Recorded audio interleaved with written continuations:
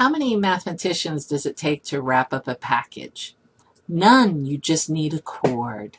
And we will be using segment relationships like chords, tangents, and secants today. We're going to use some angles, but we're not really looking at angles. We're going to be looking at lengths of segments. So here in your first part of your notes, I want you to mark the congruent angles. And we should justify that. So for example, here I have arc AD. Well, that corresponds to ACD and ABD, or if you just want to call it angle C and angle B. So those two, since they intercept the same arc, they are both half of that arc measure. They're both inscribed angles, so they must be congruent. So the reason is they intercept the same arcs. Now I can do the same thing for angle A and angle D on this side. They intercept the same arcs, so they are congruent. They're both inscribed angles. Now, why can I say that triangle AEC is not congruent, but similar to triangle DEB? Well, you can see I have angle-angle similarity, and if I wanted to, I actually have that third angle, that vertical angle, but I only need to say two angles, because for triangles, once you know two, you know the third. Finally, I'm going to go ahead and set up a proportion using the similar triangles that we did at the beginning of January. So AE is to CE, so AE is green, and there's AE is going to be like ED on this triangle. How do I know that?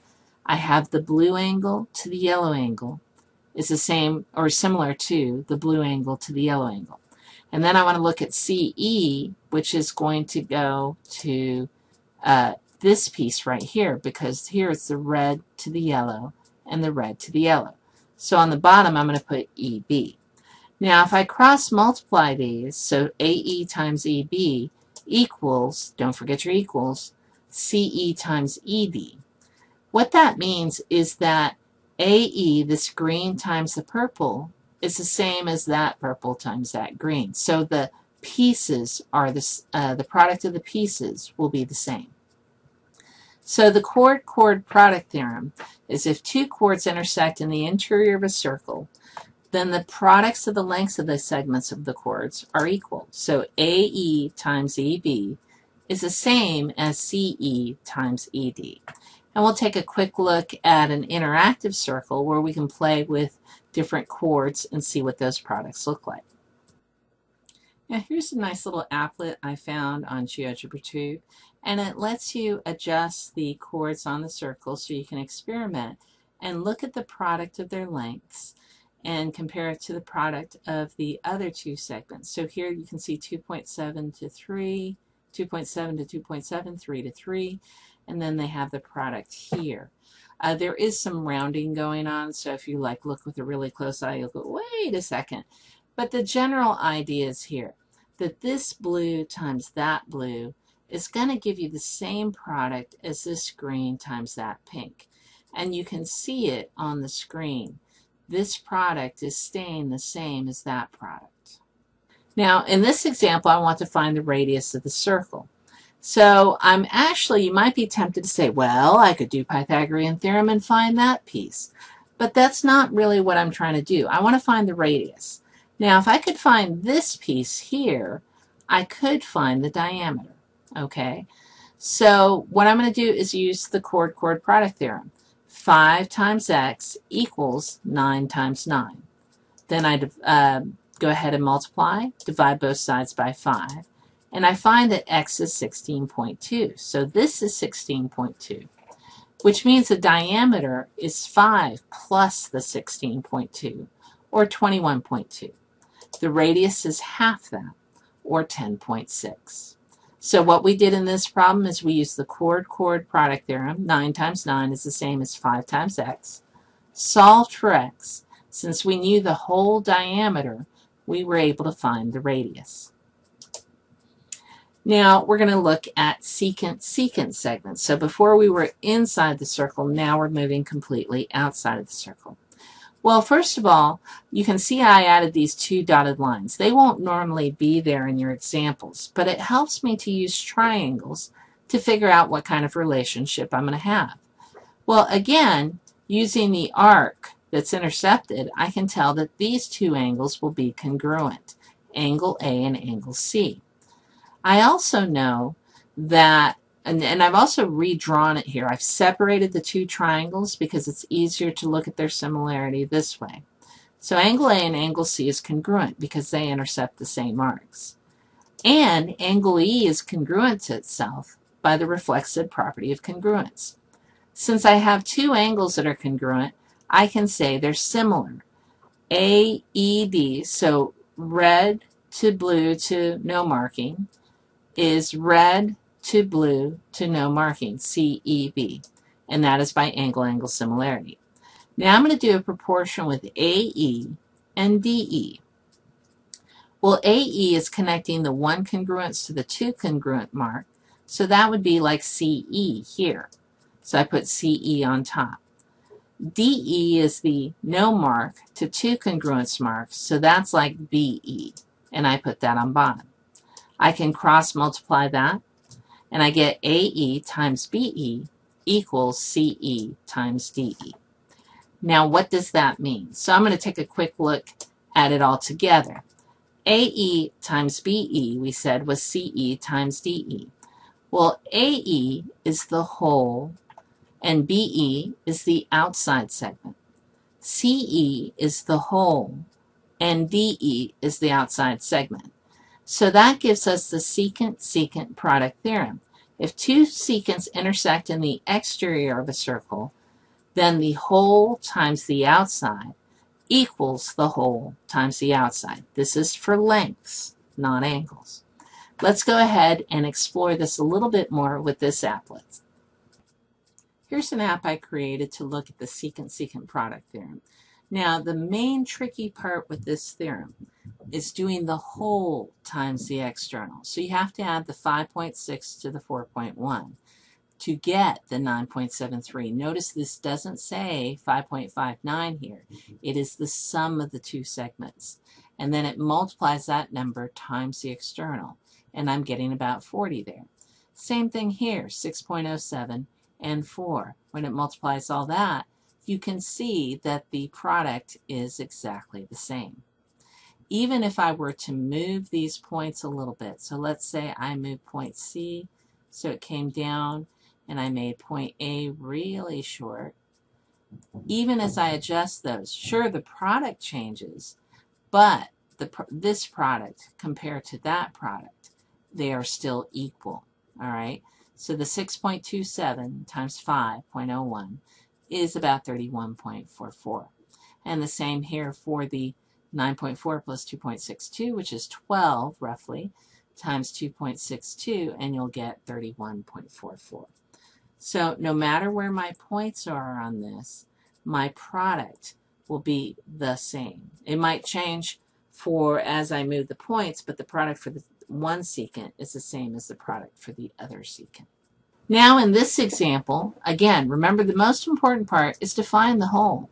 So go 10 plus 6, that's 16. And I'm going to find the whole down here. Since I don't know x, it's just going to be x plus 5. If x was 4, you would have added 5 to get 9, right? So whatever x is plus 5. And we're going to use that in our product. So we do the whole times the outside, 16 times 6, equals the whole x plus 5 times 5. Now I'm going to rearrange it a little bit here because it's easier to see the 5 in front of the x plus 5. Okay? Then I'll multiply out on the left, which gives me 96. And here I'm going to distribute 5x plus 25. Subtract 25 from both sides, and I get 71 equals 5x. Divide by 5, and I get x is 14.2.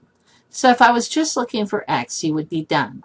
But they asked for WT, so I have to add the 14.2 to the 5, and that gives me 19.2.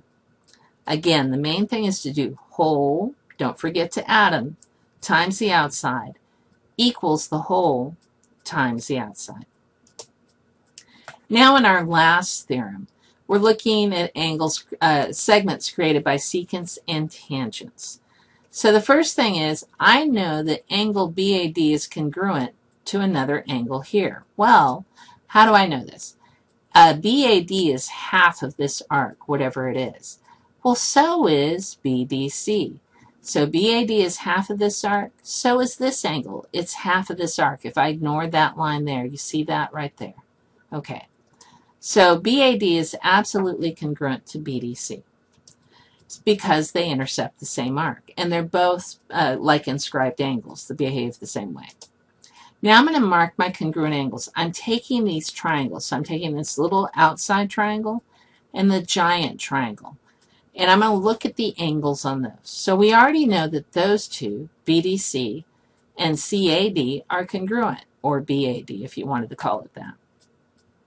Well, I also know that angle C is congruent to itself by reflexive property of congruence, which means that triangle CBD, 2 marks to no marks to 1 mark, is going to be congruent to CDA, 2 marks to no marks to 1 mark, or blue to blank to red, blue to blank to red, CDA.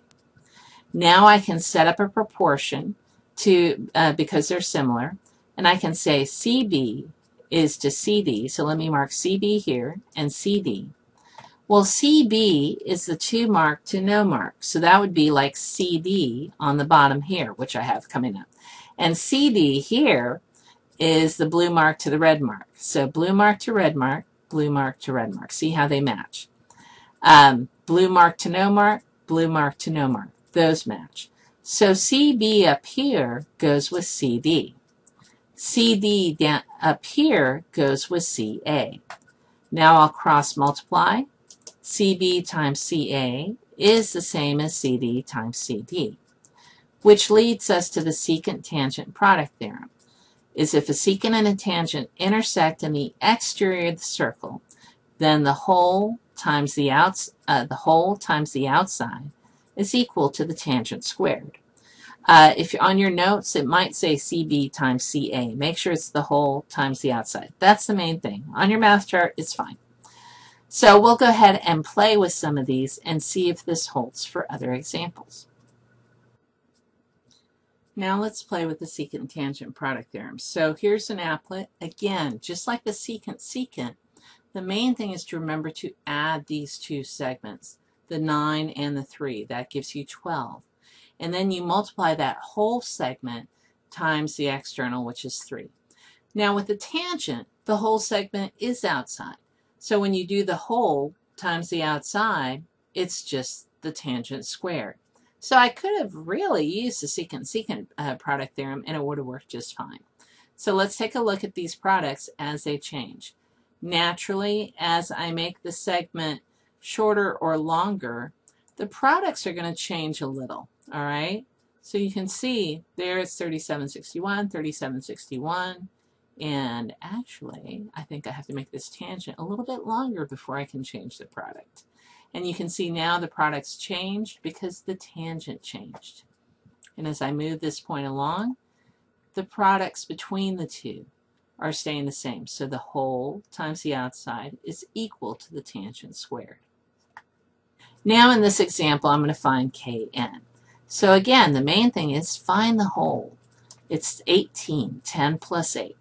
So 18 times 8 is x times x, or x squared. Multiply now, I get 144 is x squared. Take the square root of both sides, and I get 12 is x.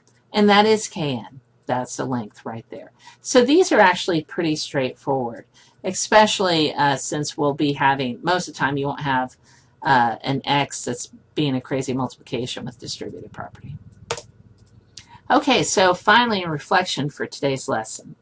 Will the triangles created by intersecting chords always, sometimes, or never be congruent, and why? Well, they'll always be similar, but congruent means that their lengths have to be the same. You could see when I moved the chords, those weren't necessarily the same size triangles, but sometimes they can be. So sometimes is the answer. When one chord is perpendicular to another chord in the circle, what can we tell about one of the chords? This is a really cool question. Remember that when one chord is perpendicular to another chord in the circle, well, I should be careful. It needs to bisect it, so add that to this question. If one chord is perpendicular and it bisects it, then we can argue that it is a diameter. Why is a distributive property important when using the secant-secant product theorem? Well, if there's an x and you're doing a whole, you could have x plus 3 times 3. So you have to distribute that 3 onto the x plus 3. So you'll see a lot of the distributive property on this theorem. Don't forget to put a parenthesis around the whole and distribute whatever is multiplying that. The secant-tangent product theorem is a geometric mean. I don't know if you noticed that. Where did we first learn of the geometric mean? You might remember when we did altitudes on similar right triangles, so we took a right triangle, dropped an altitude. It gave us the same kind of relationship that we're seeing. And that is the geometric mean, where the product of two numbers equals the square of another. Finally, how do we use similarity to establish the relationship between segments created by chords, secants, and tangents? Well, first of all, we looked at all the angles to establish which triangles were similar. Then once we did that, we created proportions using the segments in those triangles, and those gave us the product theorems.